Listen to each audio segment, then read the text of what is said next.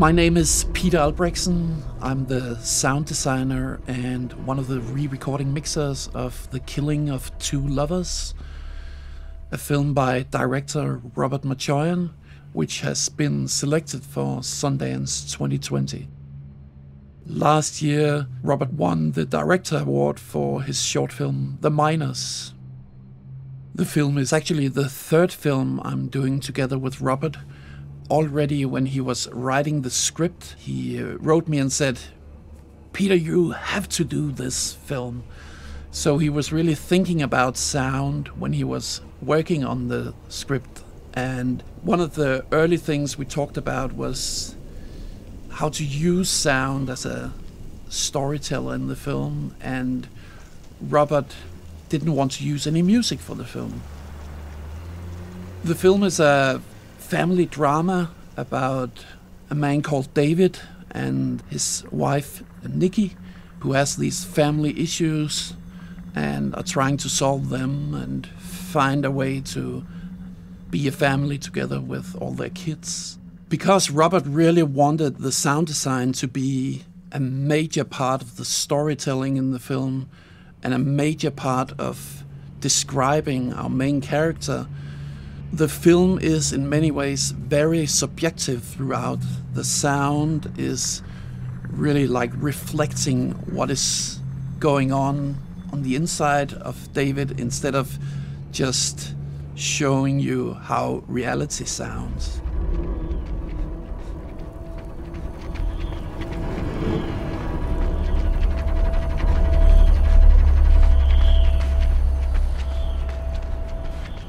The opening of a film is always very important because it's the opening that establishes the language of the film.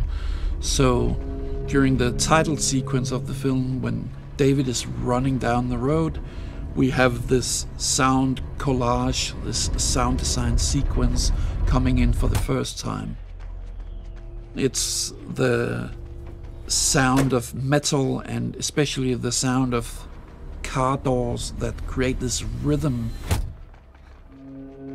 And then inside of all those sounds, we also change around the ambient sounds of the small town and the Foley of David, the breath of David is all kind of twisted into this abstract sound collage.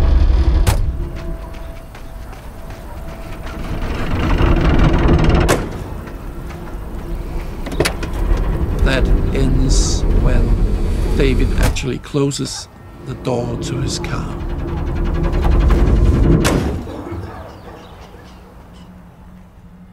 My name is David Barber, and I am a re-recording mixer on The Killing of Two Lovers. I was brought in at the pre-mix stage, so I hadn't been a part of the discussions between Robert and Peter and the direction of the film. The wonderful part about the experience was that it was welcome to bring in new eyes and new ears to see where we could take it sonically to help enhance the story and better portray this rift in the family. Peter made the decision early on to break the mixing up and have me handle the dialogue and the Foley, and he handled the ambiences, sound effects, and design. The sound in the film is intended to kind of capture the discord and the fractures in the family and how they play out over the period of this time that we get a glimpse of their story. With the use of a lot of effects like delays and echoes and more abstract elements, then it often feels like you're hearing the world through our main character's ears. By using sound instead of music, it creates this close connection to David, which is really important in the film. A great example of how we use the subjective sound in the film comes very early on in a scene in a convenience store where David meets the new boyfriend of his wife. It starts out feeling all natural with the ambiences from the store. Good morning. Would you hit me? Thanks, brother.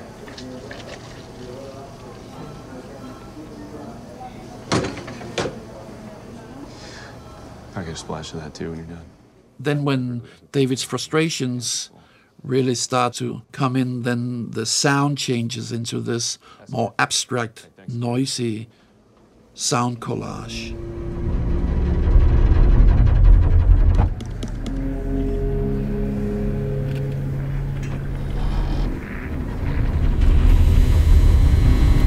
Hey, David. How you doing, Jeremy?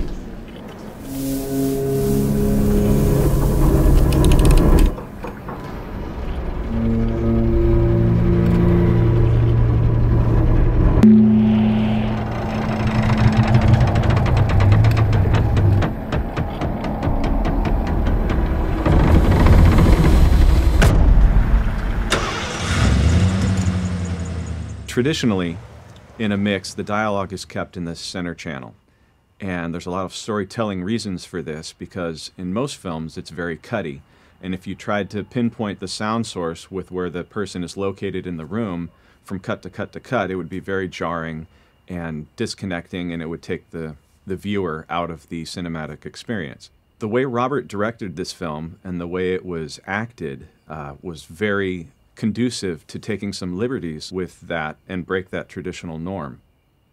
It also became apparent that it could be very useful in telling the story of the family and how separated they are. This is the clip that really opened up the idea of panning the dialogue in the film. We made the decision here to divide the family as they are in the story and as they also are visually. When we first cut into the scene and you hear all the voices happening, it's a little confusing as to the geography of the room. The idea of panning the dialogue really helps us open up and place voices with the characters on screen and then track with them. You can hear now the difference between the traditional method of having the dialogue all up the center and then the panning choices we made to augment the fracturing of the family. Jess! 1 minute, Mom. Daddy's here. Can you just finish the sandwiches and home by 9? Got it? What's up, boys? Okay, David, let's go.